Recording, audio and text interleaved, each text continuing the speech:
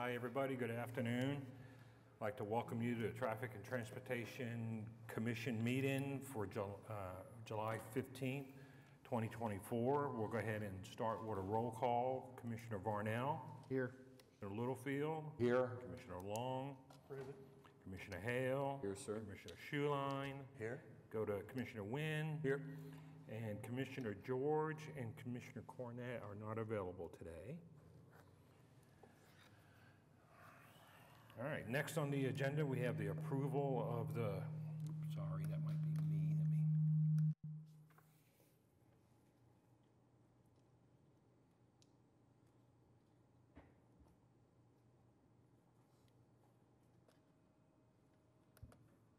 Okay, let's try that now. Okay, I need a motion concerning approval of the Traffic and Transportation Commission meeting minutes from May 20th, 2024. Motion to approve. Motion approved from Commissioner Hale. Second. Second by Commissioner Varnell. Any discussion? And just a note, there was no June meeting.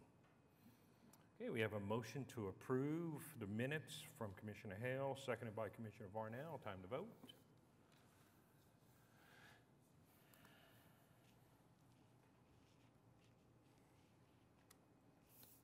Okay, we have 6 in favor, 1 abstained, so the item has passed. Reports from Traffic Services Division in the Counselor's Office. What you got there, sir? All right, you've got our standard monthly reports on commission-approved signals for public funding.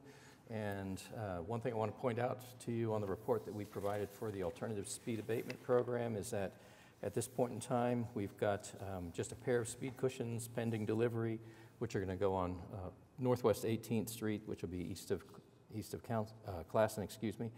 And of the original $50,000 allocation from the City Council, we are standing with an available balance of $14,806 at this point. And beyond that, I'd be happy to answer any questions you might have about the program or anything else I've provided in the way of monthly reports. Okay, Counselor, sir, you have anything? Okay, nothing from the council office? Well, I guess we should introduce Chris Hall. Chris Hall's the new municipal councilor assigned to support the division, or support this commission. Okay, thank you. Nice having you. Okay, there's no items on the consent docket, so we go to item 5A, Michelle Golub, always stop control at Hydago Avenue and Southwest 49th Street. We have somebody here to speak on this item, I believe. Yes, sir. If you come up to a microphone, if I could have your name and address, and you'll have up to 5 minutes. Thanks. My name is James Haken. I live at 4820 Hambletonian Lane, which is just around the corner from the proposed stop signs. There was just a sign out to come and speak, if possible, on behalf of these. So I wanted to push for them, just given the increase in traffic.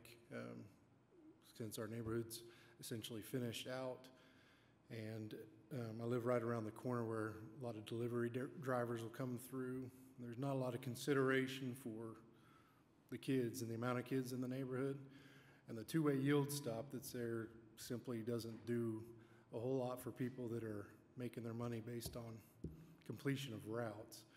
And a stop sign, I think, on all 4 corners would get a lot more attention both ways. Also between my phase and the phase south of there, there's a lot of kids that ride bikes crossing over to get to the park to the north. So I just wanted to put in a word pushing for these stop signs, if at all possible. All right, Thanks. very good, sir. Thank you. Anybody else wanting to speak on 5A? Staff? All right, you've got our analysis before you. This particular intersection doesn't meet any of the cities or the MUTCD criteria for use of always stop control. There aren't any mitigating circumstances like reduced decision site distance at the intersection. The applicant did provide a petition demonstrating local support for the request to change. The petition provided showed that 92% of residents within the required petition canvas area supported the request to change the intersection from yield control to all-way stop control. And so action on the item will be at the discretion of the commission. All right, Can we have a motion concerning 5A?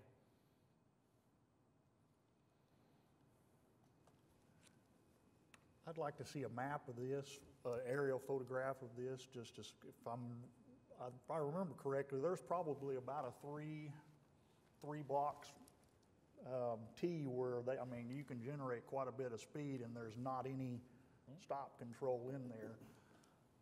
I am inclined to agree with the applicant just for the simple fact is you've got a you've got traffic coming from 4 different ways, and there's not really anything that's going to slow anybody down other than the Good Buddy system.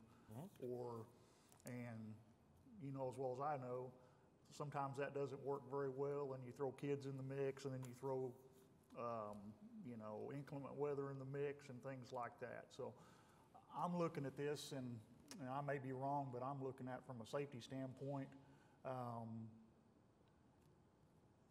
just to try and obviously stop signs are not designed to slow people down. They're there to, their end result's not to slow traffic, it's to move traffic along in an orderly fashion. And this particular deal, I believe that would be the only area in that neighborhood that would probably need the all-way traffic control. Everywhere else you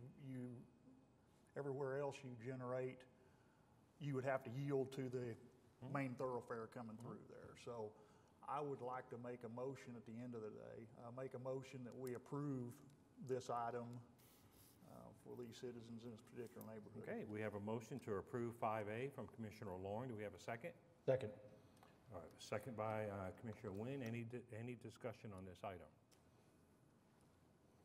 Okay, we have a motion to approve 5A from Commissioner Long, second by Commissioner Wynn. Your votes, please.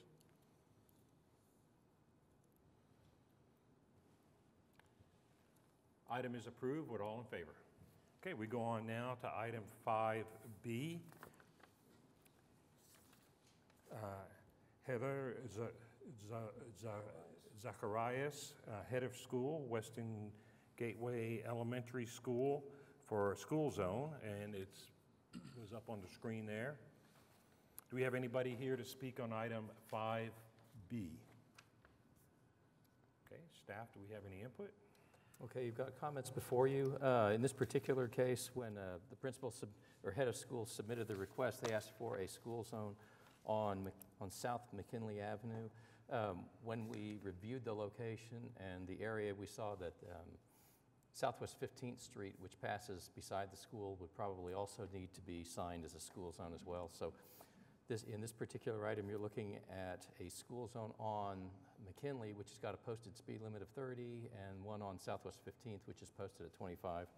So if the location would be conforming for a neighborhood school to have school zones signed as requested. In this particular case, the school zone on South McKinley Avenue, due to its higher speed limit, would be signed, and we would use school zone warning flashers. I'm happy to answer any questions you might have on the item, and action will be at the Commission's discretion. Okay, do we have a motion concerning item 5B? Mr. Chairman, I move the application be approved. We have a motion to approve 5B from Commissioner Schuline. Do we have a second? Second. Second by Commissioner Hale. Any discussion? Okay, motion to approve item 5B from Commissioner Schuline, seconded by Commissioner Hale, and we're ready to vote.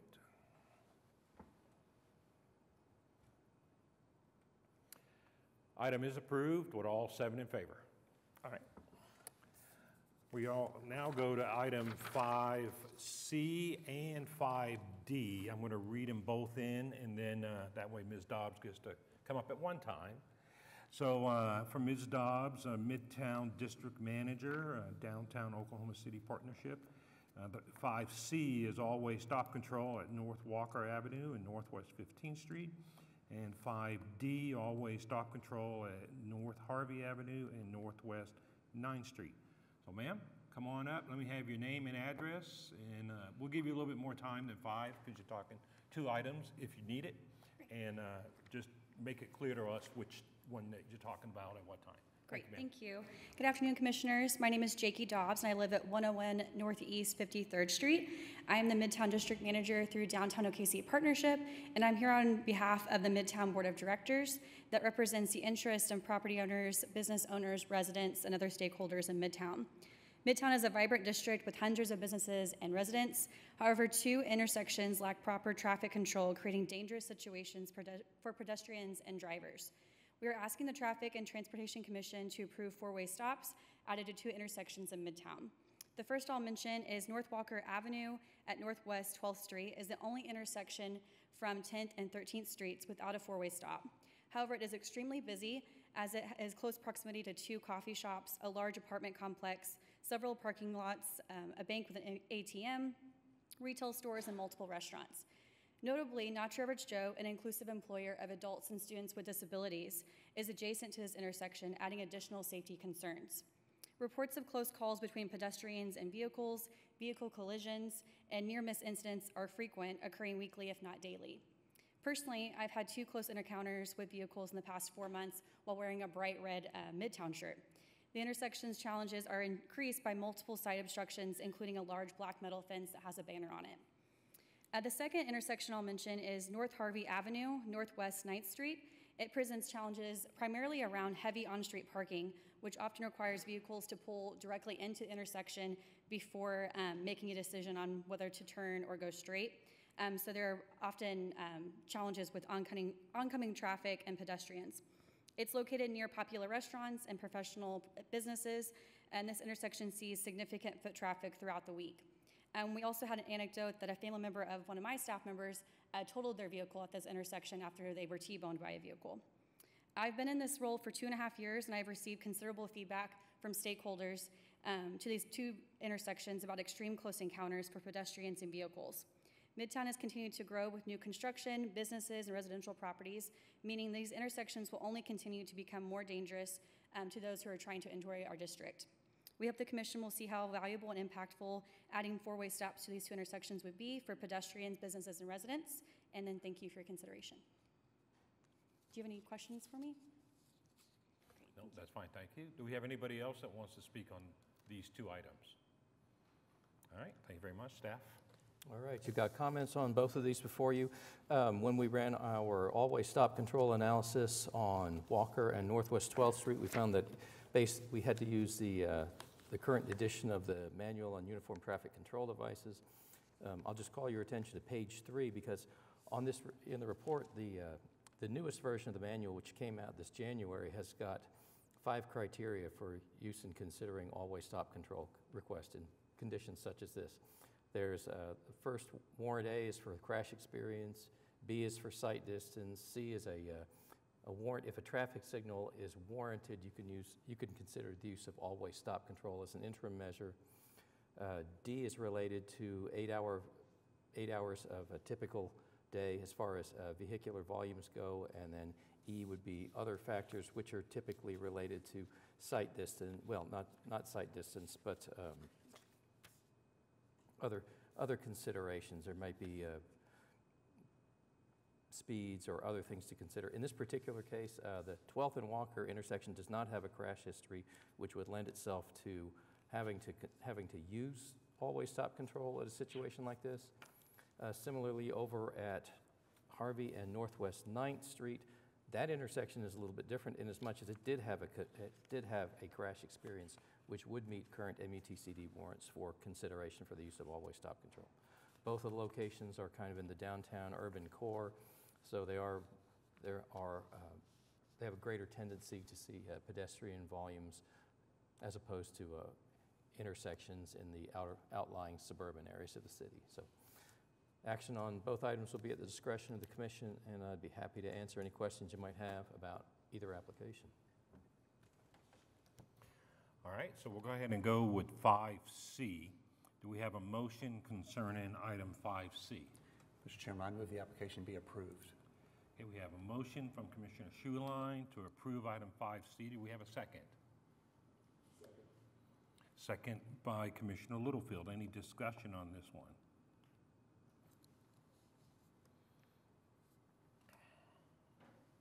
Okay, we have a motion to approve item 5C by Commissioner Schuline, seconded by Commissioner Littlefield. And we're ready to vote.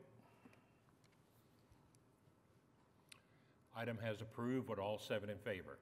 Okay, we go on now to item 5D, which is the North Harvey Avenue and Northwest 9th Street. Do we have a motion concerning 5D? Mr. Chairman, I move that this application also be approved. Okay, we have a motion to approve by Commissioner Schuline. Do we have a second? Second. Second by Commissioner Littlefield. Any discussion on item 5D? Okay, motion to approve 5D, Commissioner Schuline, second by Commissioner Littlefield. Votes, please.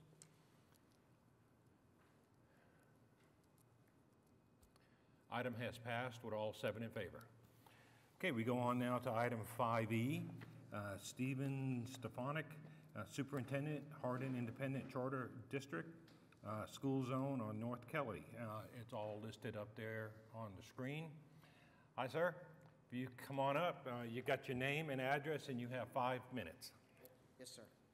And don't think you're 17 again. That's what happens. You break your leg. So, well, first, Stephen Stefanik, Superintendent of Harding Independent Schools. Been doing it now for 13 years. I represent the property, as stated above, 12600 North Kelly Avenue. And I want to thank you for letting me speak. I know it's an option, but the City of Oklahoma City allows that option to the public. You'll see here, there's a property that's been there a long time that has changed in schools for over the years, and I've had the privilege to run our schools for so long. We've been one of the top performing schools in the city and had a full fundraising campaign to open up a brand new elementary school at this location that costs us now $2 million for renovation. It will open up next month, and it will be an elementary school with pre-K through 4th grade. Right next to it is Kelly Avenue that has a speed limit of, I believe, 45 miles per hour, and wonderful car dealerships right next to it that love to take that road in a different speed. And so I'm very concerned about the safety of the little ones. We also have a high school that's just 2 blocks south of that, Harding Charter Prep High School, that has a school zone already. A high school that is a mile off of Kelly and still has a school zone, but this one is feet away from Kelly, and so I request a school zone to be put in place to keep students and continue to do what the city does and be proactive in ensuring that accidents don't happen and not be reactive. So thank you, and I'm here for any questions. All right, thank you very much. There's nobody else to speak, so staff input. All right, well, you've got our comments before you. As noted in the analysis section of our report, that this will be a charter school, so enrollment is not, it's not a typical neighborhood school. So attendance boundary is, the students can come from all different areas to attend this particular school. So action on the item is going to be at the discretion of the commission. I'm happy to answer any questions you might have about the application. All right, do we have a motion concerning item 5E? I'd move to approve. We have a motion to approve 5E from Commissioner Wynn. Do we have a second? Second. Second by Commissioner Hale. Any discussion? I just have a comment about school zones. Who sets the times that they would be activated? We work with each school district on times. Matter of fact, that's one of the projects that we're working on right now. We've got requests into every district, and we're actively in the process of programming all the districts. We get start and stop times based for all the different types of schools through all the different districts, because elementaries will have different start and stop times from the middles, from the high schools. And ordinarily, we start our flashers about 30 minutes in advance of the start of school. And the start of school is dependent on whether or not they've got like any before school programs, like if they offer breakfast or meals or something like that. We will tailor our schedules to accommodate that, and then typically run to about 15 minutes after the bell rings. And then likewise, we do the same thing in the afternoon sessions. How is it controlled for holidays and days off and snow days and stuff like that? That is part of the annual programming that we put in, because when we request schedules from the schools, we ask them for like known days off when they have in-services, when they'll be out for holidays, and things along that line. Snow days are a little bit more challenging, because in the event that there's a snow day and we're snowed out of the office, it's not really possible to get in and make a modification to the plan. However, all other known scheduled days off are pre-programmed. So, and there's a lot of different days off. Some schools have got early releases on certain days of the week, so it's quite a challenge to program when you've Right. got the sheer number of districts that are. And then who does that for the city? That's actually done by staff in my office. Okay, by traffic management. Yes. Okay, well, that's good information, thank you. Any other discussion item for 5E? Okay, we have a motion to approve by Commissioner Wynn, seconded by Commissioner Hale, and we're almost ready to vote. Almost. Or is it me? It's me. I'm on the wrong one. There we go, sorry. Oh, I wasn't the only one. All right, item has passed with all 7 in favor. All right, thank you, sir. Okay, we go on now to item 6, comments from citizens, and we're out of them. We ran them off. All right, and now reports from commissioners, et cetera, et cetera. Commissioner Varnell? None for me, thank you. Commissioner Littlefield? I do. There's something kind of interesting going on in the city if you're not aware of it.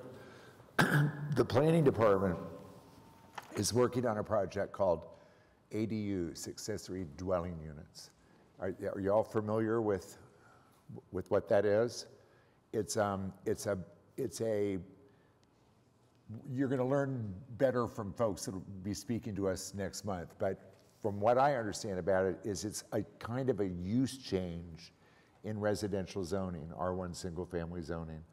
And it is in a boundary that is from Northwest 63rd Street all the way south to Southwest 59th Street, from I-35 to I-44.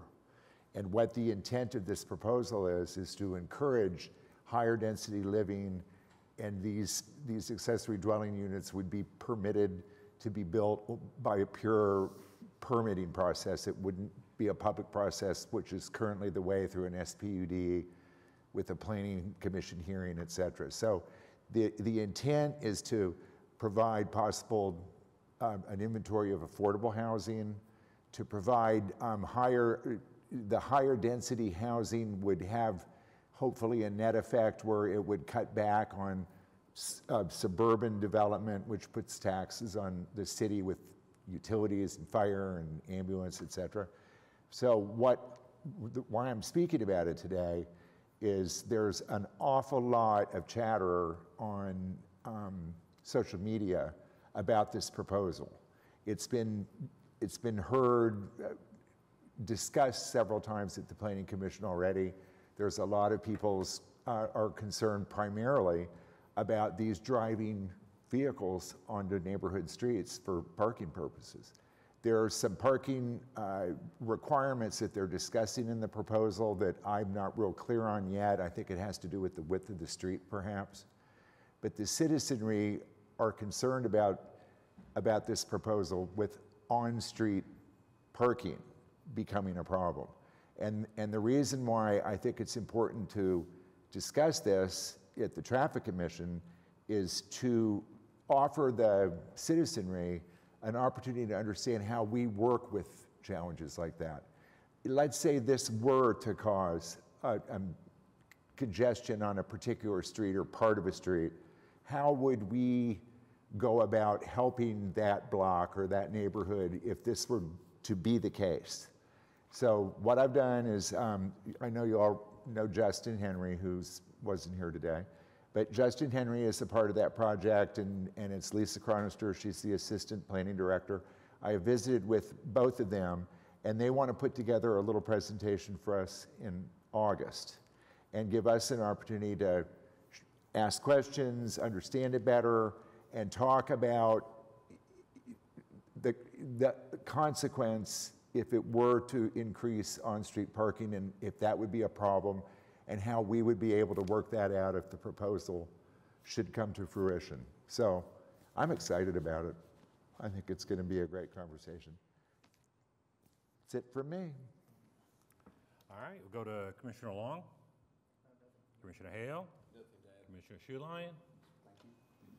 Commissioner Witt. Not so much a report, but I was wondering if Stuart could help us. I think since the last time we talked, the Olympics were announced here. What kind of work is the city going to do to try to prepare for something like that? I'm sure there's going to be a lot of work that's done in support of it. It's, you know, it's a very recent announcement, so, but more will be known as we get closer, I suppose. Yeah, well, yeah, and it goes with anything else. You're going to have a lot of people coming in, going to two different venues, you know, one on the outskirts a bit for the softball, and one that's right down here. Yeah, you would think that moving people, the actual athletes is one issue, and then all the people that come for it, which is a great opportunity for us to go see something of that nature. I mean, if you're not in that big city, you got to go there. Well, here it's coming to us. So, and we all love softball. That's right. Don't know about the water one yet. We'll have to figure out what that is, but we all love the softball. So, yeah. And we got, what, 2 years, 4 years? Yeah, that's a 4-year one. Yeah, we got 4 years on that. Okay, so I don't have anything. Am I right? I don't have anything? All right, Captain, you got anything for us? I do not. Okay, Captain's got nothing for us. Anybody got anything else for us? Okay, we are adjourned.